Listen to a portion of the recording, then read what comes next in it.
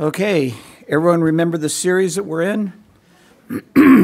We returned this morning to the early chapters of Revelation. We continue with the 7 churches in Asia Minor. We're now ready for Christ's message to the believers in Sardis, which is found in the first 6 verses of chapter 3. So the message itself, this one's a little different in the sense that there's no specific enemies or threats that are mentioned. There's no Balaam or Jezebel or Nicolaitans or the synagogue of Satan and so on. And the language used to describe their failures and offenses it's general, it's kind of vague, and no details are really given. And consequently, of all the congregations there in Western Asia, we know the least about the church in Sardis and about the problems that they are having there.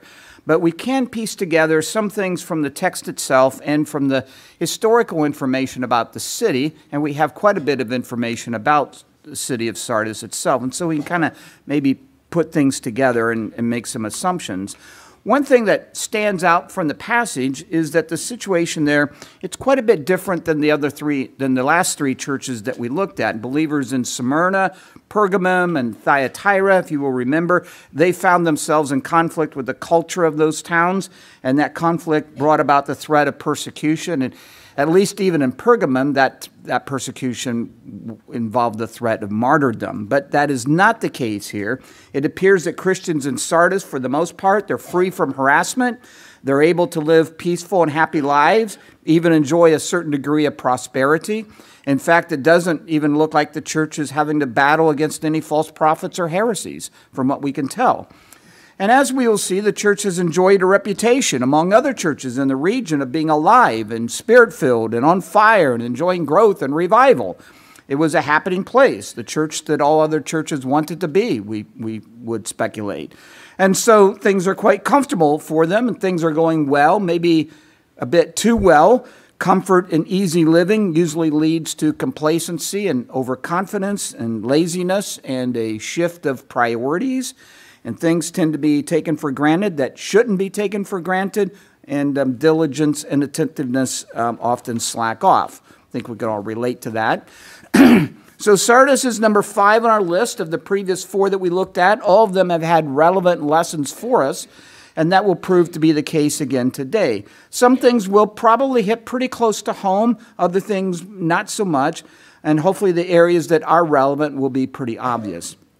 So we will begin like we have with the others with some background information about the city itself. And this then, it's quite important because it will provide the setting for Christ's message to the believers there in Sardis.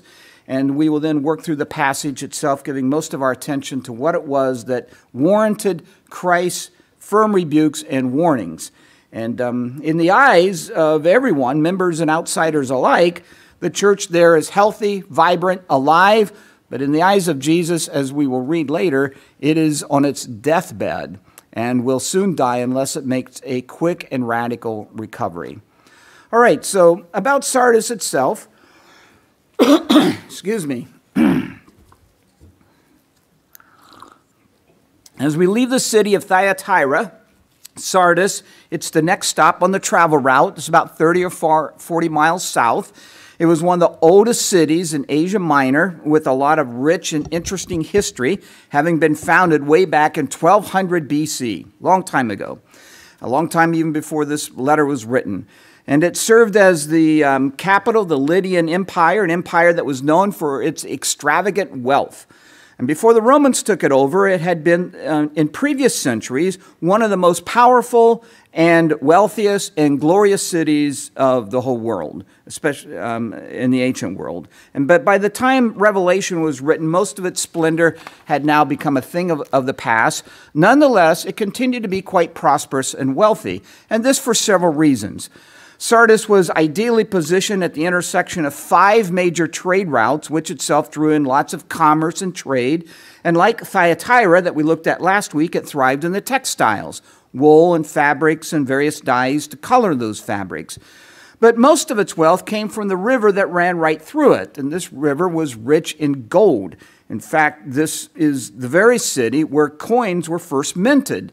Coins made of gold. And historians have noted that Sardis is really the place where modern money was born, because before that, there was not an exchange of money. It all began in Sardis. And it seems to be fitting, given that in its day, this was one of the wealthiest cities around. And we could assume that the Christians there, before their conversions, they enjoyed lives that prospered from either this gold or from the production of wool and dyes, or from other commerce that prospered from these 5 major trade routes. And we can assume that that really didn't change that much after the conversions. They enjoyed to live fairly prosperous lives. The wealth gave the residents there, everybody, a kind of sense of security. Their financial situation was sound, and the future seemed promising as well, safe. And they not only felt secure financially, but also secure in their ability to defend themselves from external threats. This is all kind of interesting. That is, they were safe from any army that might try to take it. And this has to do with the way that it was located. At the time Revelation was written, the city had 2 main parts. The old part, back in the glory days of the past, was situated up on the top of a very high hill and very steep.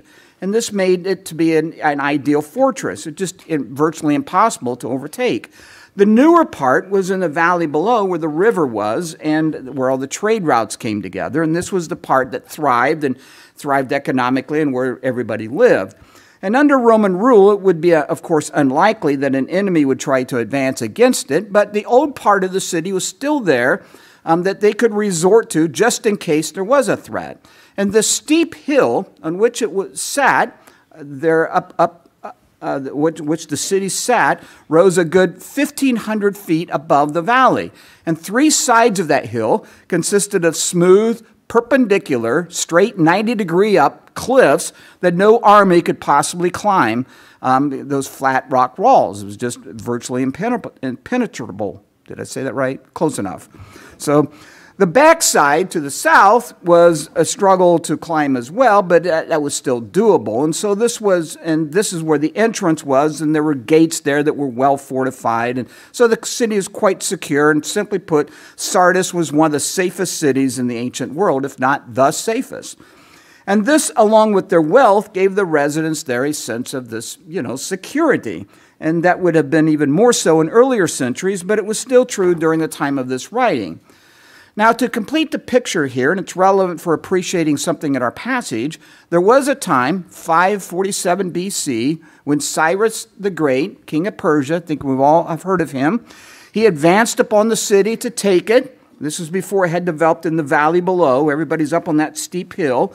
The authorities of Sardis felt so confident of their safety and security that they didn't even bother to post guards on top of the cliffs. It was no big deal. That army could not possibly climb up it.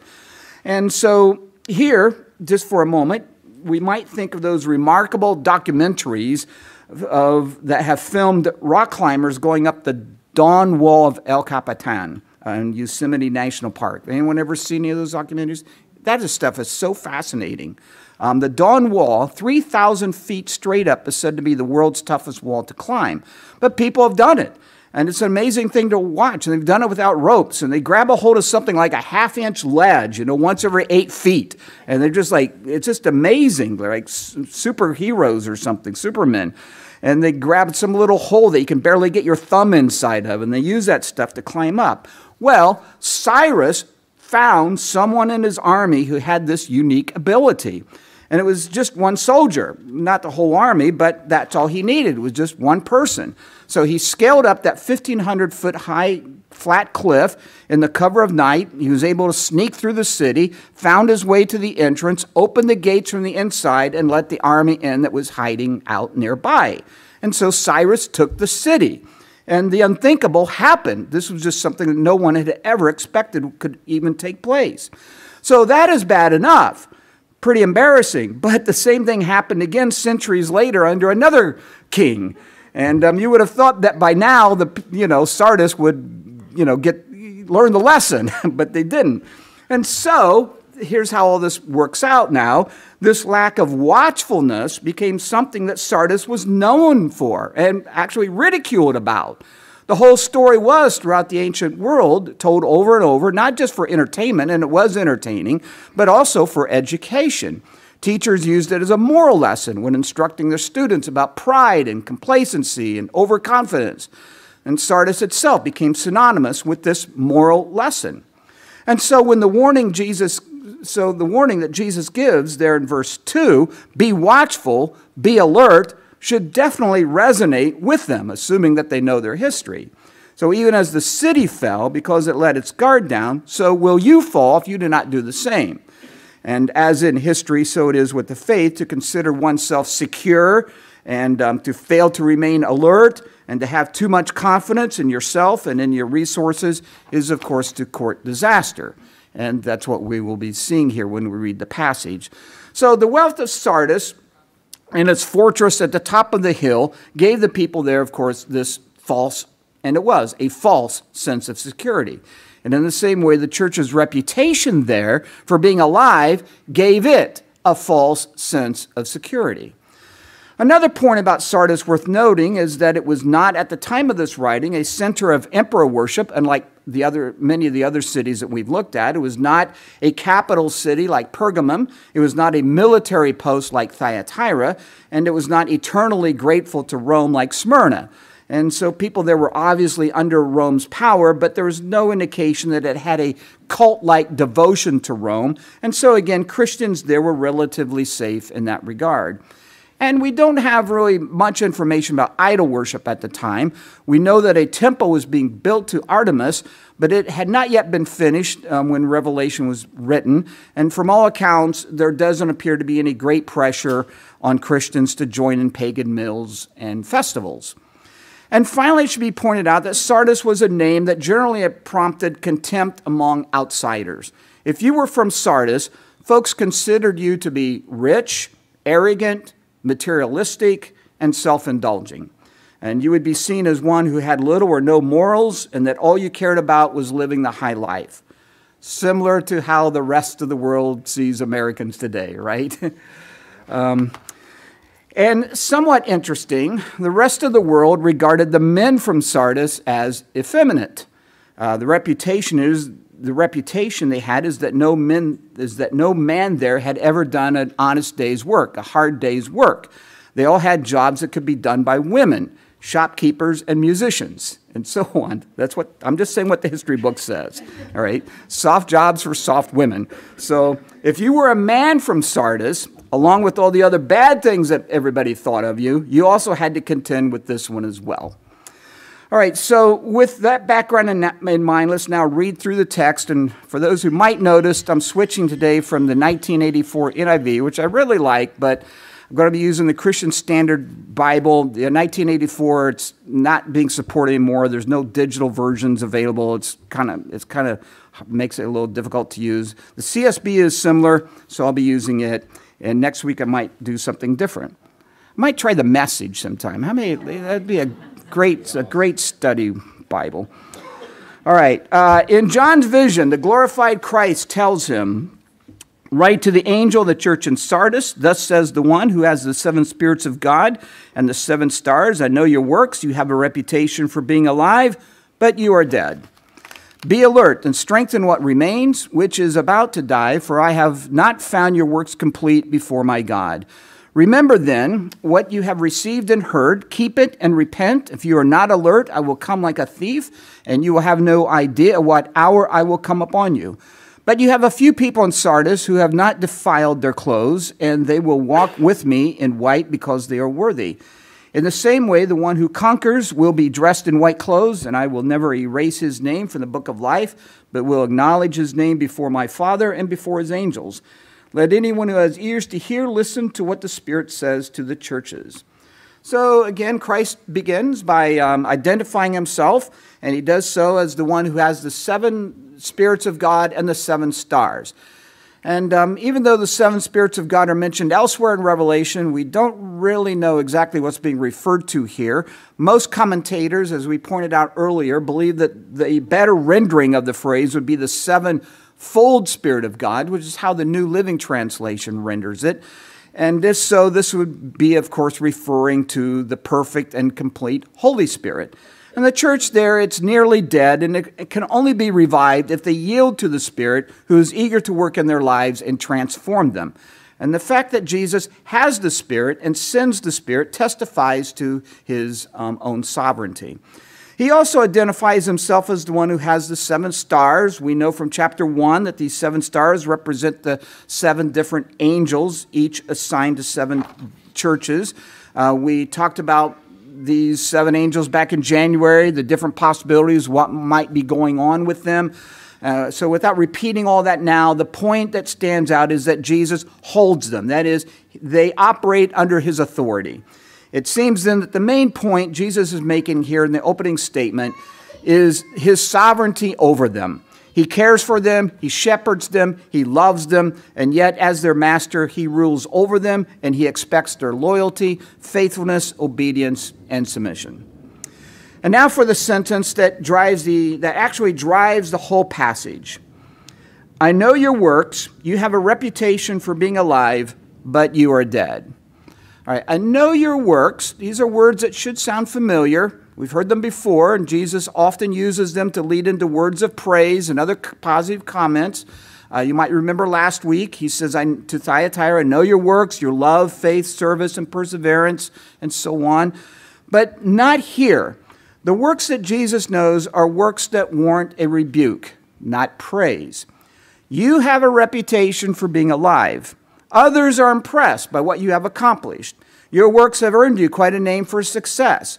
But I, the sovereign one, know those works. I truly know them, inside out. I know the motives behind them. I know everything about them, and this is what I know. I know that these works reveal that you are not alive at all, contrary to what everybody else may think. I know that you are dead. So Jesus doesn't offer any specifics here. Perhaps these works that he's referring to are sins, or more likely, the works involved outward activities that the world would define as successful, but in reality were simply empty and hollow, had no real genuine value. Or maybe it's a bit of both. Here we are left, of course, to some measure of speculation. Given that Christians there didn't face any threats of imminent or serious persecution, and that they probably all enjoyed a certain level of prosperity, and very important, they had this reputation of being vibrant and alive and spiritual. You know, they were the envy of other churches in the region. Well, all this certainly contributed to a degree of complacency and contentment, even a false sense of security regarding their walk with Christ. And they were able to just kind of coast along in their faith with no worries about whether that faith was well anchored and sound or whether it was superficial. Not a hard thing to imagine. I think we can all relate to this. It takes work, it takes effort, it takes commitment to have a walk that is characterized by obedience and righteousness. It just doesn't naturally happen. Work and effort to grow and mature, and they simply lack the motivation to do that. I think we often struggle with that. We just lack the motivation of doing it. You know, it has to be intentional. It requires diligence. You can't just coast through it, just go through the motions, which probably is what's happening here. And like the reputation of the men there, so was their faith. It was just soft. They probably thought to themselves that they were Christian enough, that they were mature enough, and that they were just sort of okay with all that. After all, they were all part of a church that had made a name for itself, and so everything is good. We could also assume that their prosperity may have proven to be a real major setback here as well. Here we might think of the seed that fell among the weeds in the parable of the sower. We all know the story. The roots only go down so far. Nothing is produced because the crop is being choked out by the weeds. That is, by the riches and the pleasures of this world. And so we might assume that these believers in Sardis, they liked the comfortable, easy living. They were soft. They didn't really want to make the sacrifices necessary to be the people Christ intended them to be. And so on the outside, they had all kinds of things going on that made them look spiritual and successful. On the inside, however, as Jesus notes, because he sees with his, omniscience, they were decaying, dying, dead. Now, we might imagine here, just for the purpose of kind of supposing, that if the setting were today, the church in Sardis, if the church was here in America today, they would probably have a large building, 3 services on Sunday morning, 1 on Saturday night, accommodating thousands of people every weekend. They would have a bus ministry, a bookstore, a coffee bar, their own TV channel, and programs for every possible felt need out there. Their gatherings would involve lots of excitement with loud and lively songs, complete with prophecies, claims of healings and miracles, and moving testimonies and passionate sermons. It would be the happening church in town, successful in the eyes of believers and non-believers alike. And if you wanted to be where God was moving, as they say, this would be the place to be. But on this, I'm just speculating. Whatever was going on, to kind of get a picture here, whatever's going on, they had a reputation. Everyone knew about the thriving church in Sardis, and every church wanted to be like them, we would assume. And we also know quite clearly here that Christ was not impressed by any of this. He examines their works, he examines their programs, he examines their activities, and with his omniscient and perfect judgment, judges them as lacking. They are incomplete, he says, insufficient, and not what everyone believes them to be. And the sad truth is, quite frankly, it's easier for churches then as it is today. It's easier for us to invest in things that are successful according to the world's standards than in what Christ actually wants. And again, there's nothing wrong here with large buildings, multiple services, lively songs, bus ministries, and programs. But it's easier to make those outward things the main focus and neglect the weightier things like discipleship. All that other stuff can be useful tools to help accomplish the objective, but they are not the objective itself.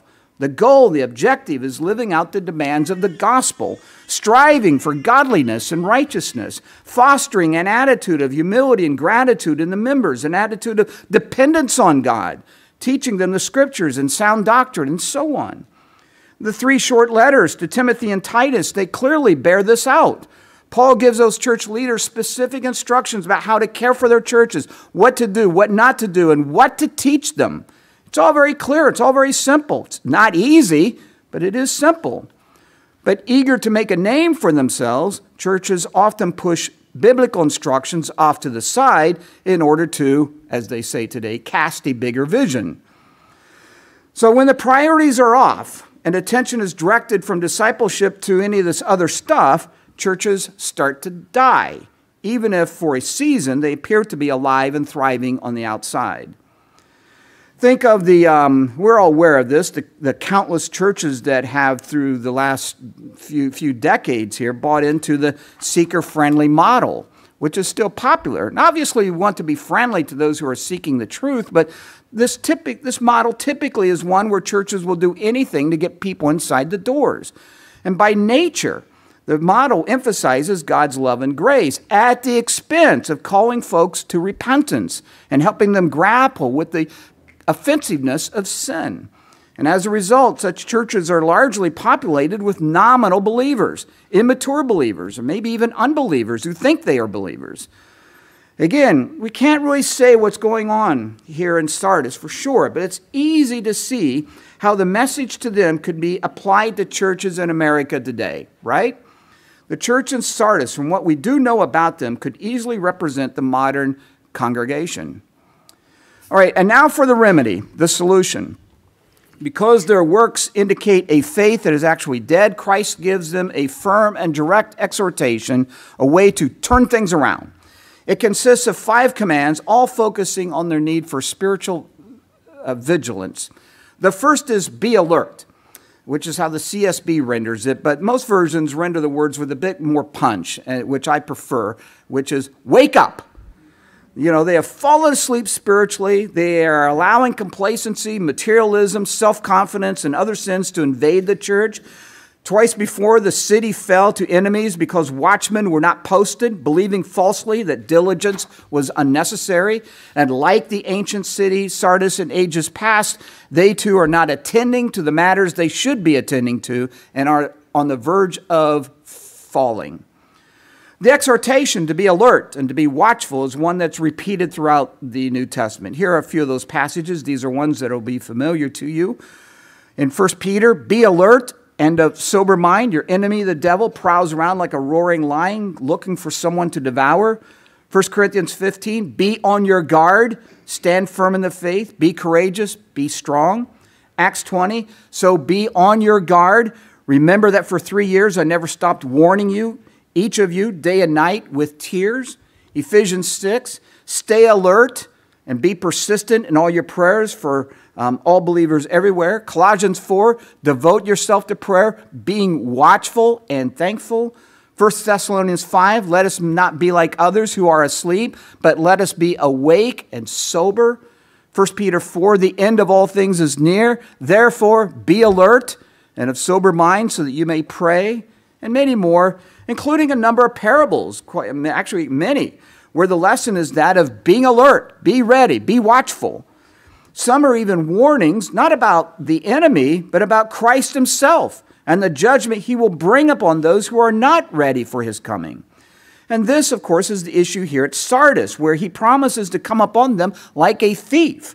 He will come when they least expect it, and he will come with his heavy hand of judgment and will bear down upon them if they don't snap out of it and wake up.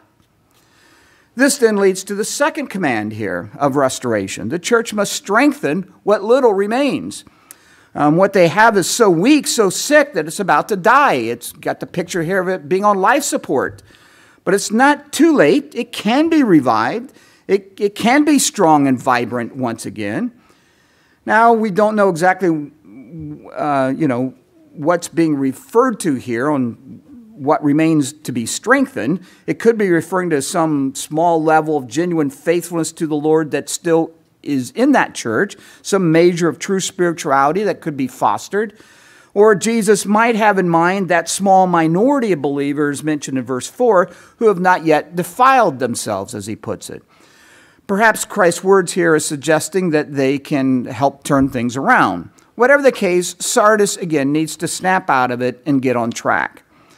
The words, I have not found your works complete, might be alluding falsely to a picture here, word picture, to that unfinished temple of Artemis that was being built in Sardis at the time of this writing.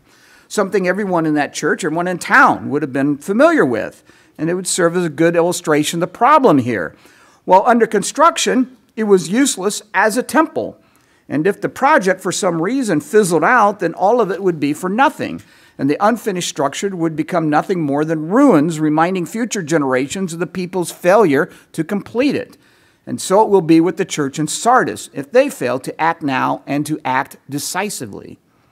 In fact, even the city's history and reputation, ironically, seems to reflect the situation in this church.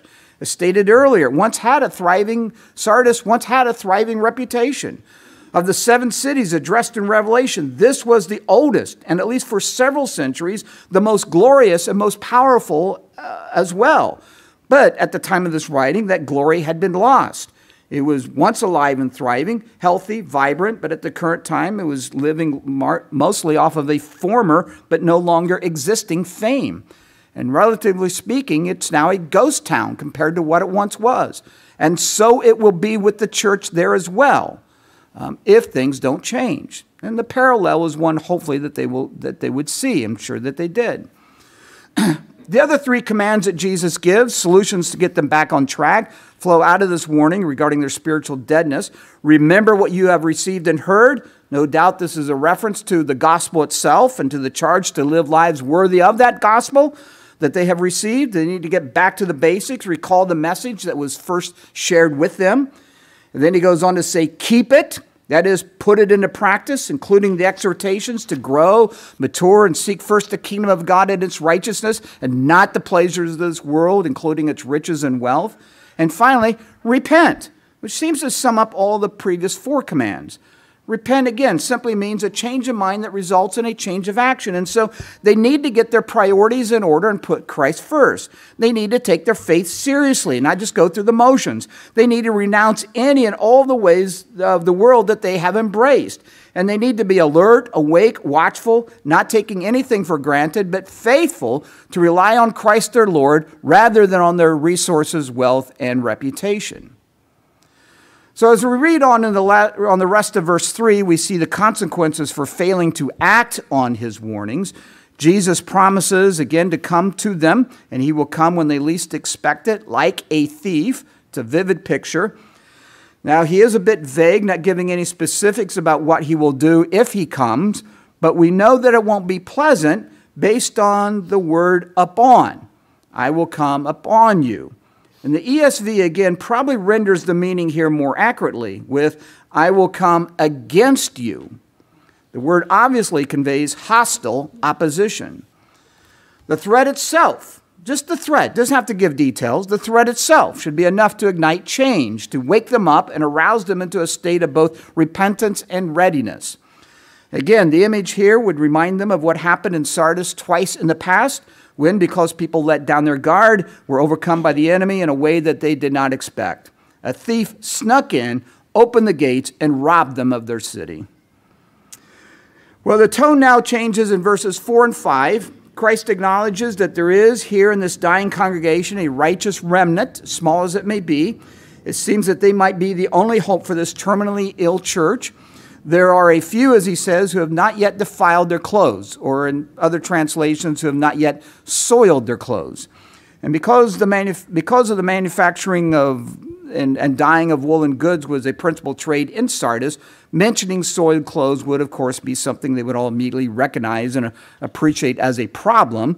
And this, again, is before the day of fancy washing machines and efficient detergents. Getting dirt out of your garment was a major task. It took all day beating it against the rocks and water and all that stuff. We all see those movies, right? Those were the good old days, everybody says. All right, so the meaning here is obvious. There are those who have not contaminated themselves with the worldly ways found in Sardis. They have not chased after riches and wealth. Rather, they have different priorities. They have adopted a sacrificial life of service. They have been faithful to grow and mature and to hunger and thirst for Christ and his righteousness. They are diligent in their faith, alert, watchful, ready, not complacent, not taking anything for granted. To them, success is not measured by the definitions of the world, but by the will and word of God. The promise to this undefiled minority is that they will walk with Christ dressed in white. Again, words that carry special significance here in Sardis. This promise then is extended to all who will follow their example, to all who in the church there will wake up and repent. As conquerors, victorious conquerors, as it mentions here, they will be part of Christ's triumphant procession, if you will, wearing white garments signifying their purity and eternal life. In addition to this, they are assured that their names will not be erased from the Lamb's book of life. The book that contains the names of all who are saved, of all who will enter into the kingdom of God in the future age. And with this, for the two go together, they are also assured that the glorified Christ will confess their names before God the Father and his angels. And the image here appears to be that of a courtroom where Christ steps forward as a witness, testifying on behalf of the repentant, advocating for their eternal reward. And this, of course, is the positive side of not being erased from the book of life. All right, so in closing, we're way early again today. Is this a problem that we're getting out early? It's not a problem? I could do the sermon all over again. All right, so in closing, a few comments on application. Don't need many here. I think a lot of this is pretty obvious, doesn't require much explanation. In many ways, as we know here, the city of Sardis seems to be very similar to all of America itself. Prosperous, easy living, comfortable, self-confident, materialistic, soft, self-indulgent. And as Christians growing up in such a culture and living in it, well, we've been conditioned accordingly. We just have. And that itself warrants a whole series of sermons, of course. And furthermore, we've been conditioned by the world's definition of success. The exhortations in 1 and 2 Timothy and Titus, for instance, are relatively boring, quite frankly. And that's generally not the way we would view a vibrant church, a church that would adopt those exhortations and live by them. We would not really categorize them as a vibrant church according to the standards today, and therefore it's not something that Christians tend to pursue. But that's where we need to be. That's where we need to be pursuing. Along this line, we tend to think that, we are Christian enough. That is, to what degree we have been transformed in Christ's image. Well, that should suffice. We're not all that intentional in growing and maturing in the faith, especially if it requires, effort and work and time and that sort of thing. It's enough to just believe the right things. We all believe the right things, don't we? It's enough to kind of attend church and be involved. that should count for something. And it's enough to pray and read the Bible daily. I mean, after all, that's a mark of discipleship. I mean, it's enough to not be addicted to the really bad sins going along in the world. You know, that's kind of the attitude we have, right? More or less. Am I the only one that kind of thinks this way occasionally? But our first love, the thing that we are chasing after, really comes down to it is, how many of us can honestly say that the thing that we're chasing after, first and foremost, is the kingdom of God and its righteousness? That is our passion. That's what we hunger and thirst for. I think it's safe to say that we struggle with this thing of having our priorities off. We confess Christ as Lord in our songs and prayers, but our lives are not really consistent with that confession. Though I would hope that we would want that, and I think that is the case, but we can't just coast along. We have to be diligent here. Outwardly, we appear to be spiritually sound, but inwardly, we might ask ourselves, are we as a church, am I as an individual decaying, dying, spiritually dead? So again, I would think that Christ would, if he were here this morning, he would tell us to snap out of it before it is too late, to wake up, strengthen what remains, and repent. The church in Sardis reminds us that, what it looks like to be vibrant spiritually, but may not actually be spiritual at all. All right, so I think those lessons are pretty obvious, and hopefully you will take those to heart. And next time we'll be looking at the church in Philadelphia. That would be Philadelphia in Eastern Pennsylvania, not the church, not Philadelphia, Eastern Pennsylvania, but the one in Western Asia. All right, next week we'll take a brief break from this series. We'll resume it in 2 weeks, but next week we'll take a brief break. Josh will be sharing, and we're looking forward to that. And are we telling the subject yet? It's from the Old Testament. It's from the Old Testament. Yeah, we'll find out next week. Okay, so let's stand, and I will dismiss you with these words from 2 Thessalonians. May our Lord Jesus Christ himself and God our Father, who loved us and by his grace gave us eternal encouragement and good hope, encourage your hearts and strengthen you in every good deed and word. Upon that charge, you are dismissed. Go in Christ's name, enjoy each other, and serve each other in love.